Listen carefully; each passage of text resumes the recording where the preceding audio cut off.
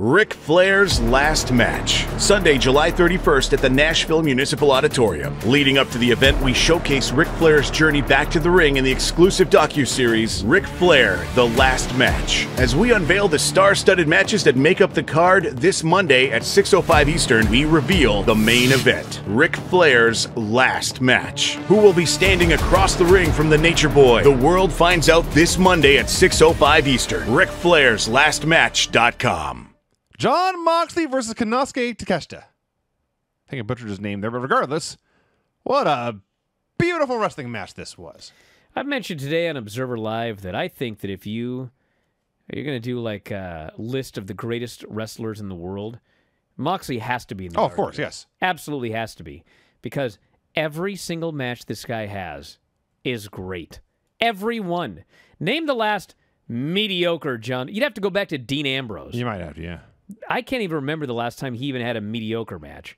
And, bro, we're talking not just Dynamite, but I was there for that match with Filthy Tom at Defy. Oh, yeah. Just, you know, that match was so awesome, and then this match was so great. Every time he's in there, he delivers. The crowd goes nuts for all the matches. He carries himself like a champion. He carries himself like a crazy man. They all come off like a fight. And a different fight. Not even like Suzuki and Ishii, where it'll never get old. It's like watching a Ric Flair match. It'll never get old watching Suzuki and Ishii. But 99 out of 100 are exactly the same. The Ishii-Tanahashi match was an exception because they played each other. But other than that, you watch an Ishii match, you know what you're going to get. You fucking never know what you're going to get with a Jon Moxley match. No. It's just going to be whatever it's going to be on that day. And it's always great. It's always great.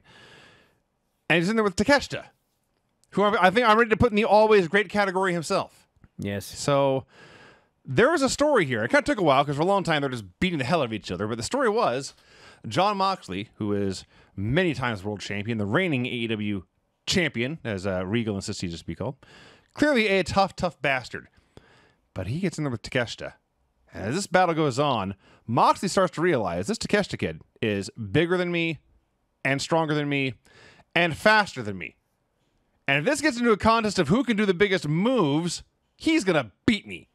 And so Moxley, the wily veteran, is constantly luring him into a dirty fight. Either an ugly scrap, a violent brawl, or a technical ground battle. He can out-grapple the man. He has better holds than Takeshita. But he can't do... He did a clothesline Takeshita did here where he almost jumped over Moxley entirely. It was just the bomb. And he's doing power bombs, this big-ass dive, frog splashes and all this, and Mox can't hang with him there. He's not the athlete Takeshita is, but he's wily, he's experienced, and he's a tough mother. So eventually they're exchanging near falls, and Moxley's going for arm bars, and he hits the paradigm shift and tries another one, but Takeshita flips out of it, hits a big German suplex, and it looks like he's going for some other power move, but Moxley just headbutts him to death, hits him with the Death Rider, and that is what Excalibur called it, and finished him with the elbows and the Bulldog choke. Beautiful professional wrestling on display here.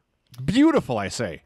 Yeah, you know, Josiah here in the chat, even though we talked about a chainsaw for a full minute, and somehow as he was listening, he didn't hear us talking about a chainsaw and called us out for it. Maybe he's late. He did make a great point, and that is that I do not believe that Jon Moxley is in the Hall of Awesome.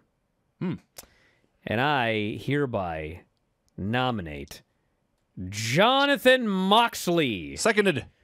For the prestigious Matt Cleary Memorial Bryan and Vinny Hall of Awesome. So, Jon Moxley, congratulations. You, my friend, are fucking awesome. The only qualification for this Hall of Awesome is that you are awesome, and no one can deny that Jon Moxley is awesome. No. He is in the Hall of Awesome now. Long overdue, if we're being honest, but we do the best we can. Anyway, this ruled. Go watch it.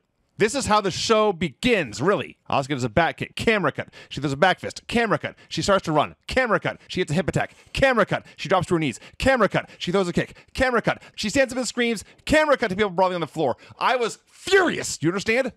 I wanted to shut the show off and not watch anymore.